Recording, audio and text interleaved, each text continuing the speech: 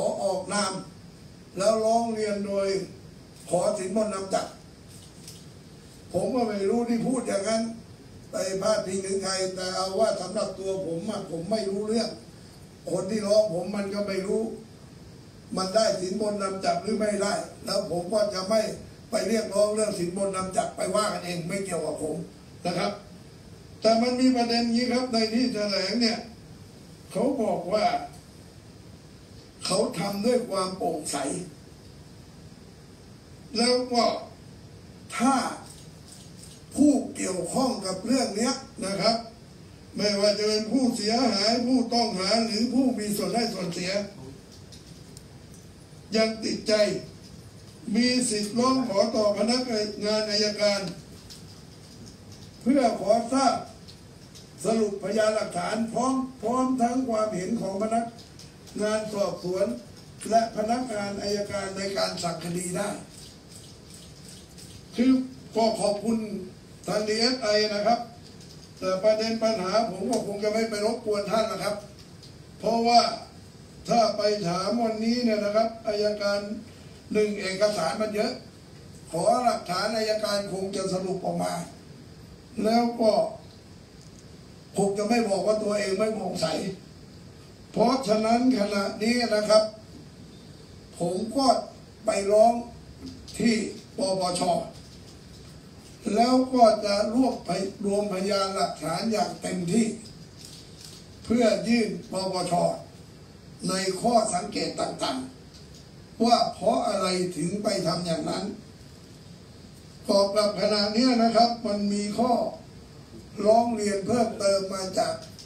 ทั้งผู้ประกอบการที่มาให้ข้อมูลแล้วก็ข้าราชการเอาข้อมูลมาให้แล้วก็นัดจะให้ข้อมูลกันอาทิตย์หน้าสิ่งเหล่านี้แหละครับเมื่อปปช.ไปชี้แจงก็คงจะได้นำเอกสารไปชี้แจงกับปปช.เพื่อให้ปปช.ในฐานะคนกลางดำเนินการต่อไปชี้แจงของเจ้าหน้าที่กรมศุลกากรต่อคณะพนักงานสอบสวนเนี่ยเขาบอกว่าที่เขาไปตรวจสอบทั้งหมดเนี่ยนะครับว่ากระบวนการมันถูกหรือผิดเนี่ยเขาไม่ได้ดูเลยว่าข้อเท็จจริงตัวรถมันเป็นกี่ที่นั่งอะไรเขาไม่รู้รถที่นำเข้ามาเนี่ยผู้ร้องเรียนเนี่ยนะครับร้องเรียนว่ารถนำเข้ามาเป็น2 ที่นั่งข้อเท็จจริงเขาก็บอกไม่ได้ตรวจผมก็พยายามถามตกลงรถกี่ที่นั่งก็ไม่มีคำตอบทั้ง DSI ทั้งอัยการแล้วก็กรมศุลผู้ร้องเรียนบอกว่า2 ที่นั่งแต่เจ้าที่กรมศุลเนี่ยเขาบอกว่าเขาไม่ได้ไปดูตัวจริงเขาดูเฉพาะเอกสารที่บริษัทรับรองก็เป็นอันว่าหนังสือที่เขาขอสำแดงมาเนี่ยนะครับเขาขอสำแดงว่าเป็นรถ11 ที่นั่งเขาก็เชื่ออย่างนั้นหรือ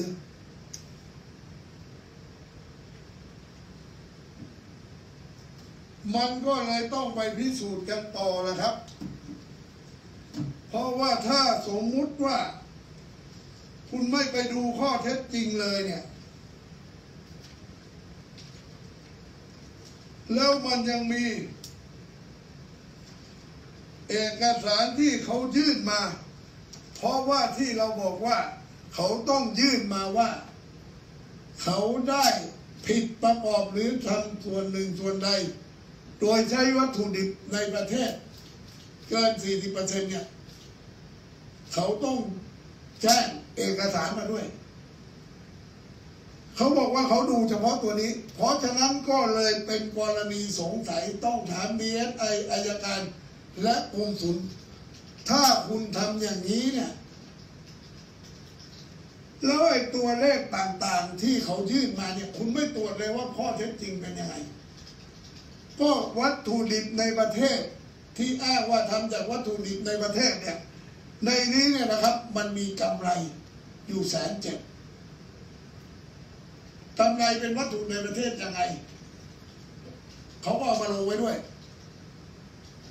บางรายการมันไปซ้ำก็ลงอยู่ในนี้ก็ไม่มีการตรวจสอบข้อมูลเหล่านี้นะครับ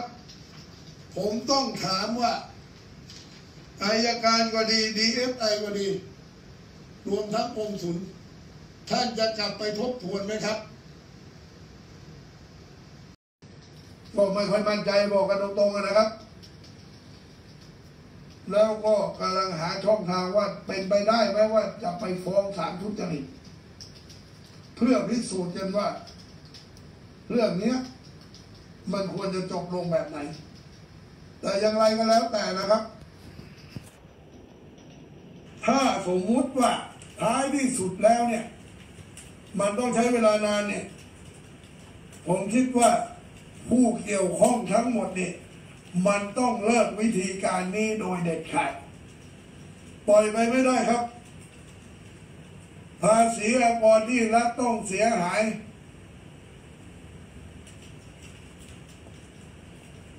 เอาว่า500 คันเนี่ย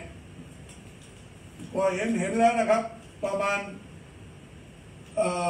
1,400 ล้านแล้วตอนนี้ไปไม่รู้กี่คันเพราะฉะนั้นผมคิดว่ายังไงมันก็ต้องเลิกแล้วจะบอกว่าจะไปส่งเสริมพัฒนาอุตสาหกรรมไปหาวิธีการอื่นครับวิธีการโง่ๆแบบนี้นี่มันไม่ควรจะทำอีกต่อไปที่อ้างว่าเป็นยุคปฏิรูป 4.0 นี่มันไม่ใช่หรอกครับมันไม่มีในโลกนี้ที่รถแบบเดียวกันป้ายมีหลายรูปแบบ